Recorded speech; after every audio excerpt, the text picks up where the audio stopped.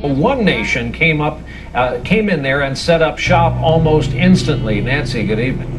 Good evening, Brian. Within 48 hours of last week's quake, two 747s arrived in Port-au-Prince from Israel. One loaded with medical supplies and the other with personnel, here to create the best field medicine available. My God, they have machines here. They have actual operating rooms, and it's just amazing. What's the machine? It's a respiratory machine. It's a ventilator? Ventilator and monitor, suction and oxygen. You were telling me that they didn't just set up facilities, they have tents that specialize. Some of them specialize in ICUs for children, some of them specialize in surgery. As you walk through this campus, it has military precision. You see a pediatric ward, you see a maternity ward, a newborn intensive care unit.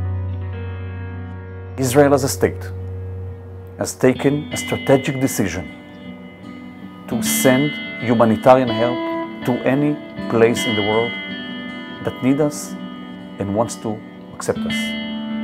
And when the nation takes a strategic decision like that, the organization is very quickly.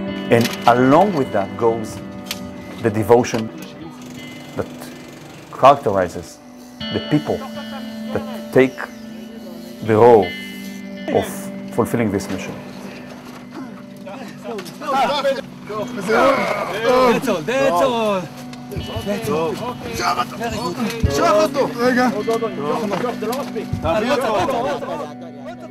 His name was Emmanuel Bito. We rescued him from the rebels. Something like between us to him, it's something like 6 or 7 meters of rubbles and trash and material that it takes us something like 7 or 8 hours to bring him from the rubble. You bring the man his life again, that you know that without you, most probably I think that he'll never survive. People from all over the devastated area, and even the locals with long-standing illnesses heard that the Israeli hospital is there, and people with lots of diseases that they have been living with searched and came to our compound. After 5 days, the medic team go out to the hospital to see what's going on in Port-au-Prince. It was very terrible to see.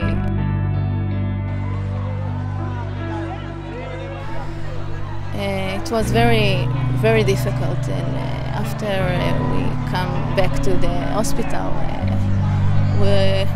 we more realize what we do in the hospital. It is a part of our Jewish identity, of what characterizes us as a Jewish nation, Jewish people, that is connected to what we've suffered in the past and what we share, all of us, in terms of not to stand idly by when people need you. המשלחת של צה"ל, של מדינת ישראל, הצליחה להציל 1,111 אנשים. כל 1,111 אנשים שנכנסו לבית החולים, ושאותם חילצנו מתחת ההריסות, אלה היו אנשים שאלמלא היינו מגיעים לשם היו מתים. עכשיו, כמה זה 1,111 אנשים ליד 300,000 הרוגים, זה כל אחד יכול לבחון ולומר. אנחנו הולכים לסוף העולם גם כדי להציל בן אדם אחד. כל מי שהיה שם, הרגשתי איזושהי תחושת שליחות מיוחדת שכל אחד הרגיש, וזה מה שגרם בסוף להצלחה של המשלחת.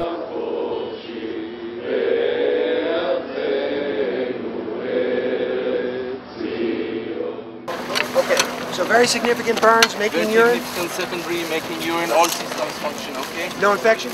No infection in the meantime. Here, had an amputation. Yep. And we can't really close the... okay, needs a flap. She needs a flap. I come from a country where, a third world country basically, and from Ethiopia, and I really know what life is under such situations. And I immediately identified with the locals, and you know, not much of the world pays attention to you living under such situations. And you look at these beautiful souls coming from Israel and, you know, helping to those people, working around the clock. It was just amazing. When I speak of those people to you, I have goosebumps all over, because it's just amazing. It's just amazing. No other words. And I felt very proud to be Jewish, to be Israeli, to belong to the IDF, and to belong to the medical corps of the IDF.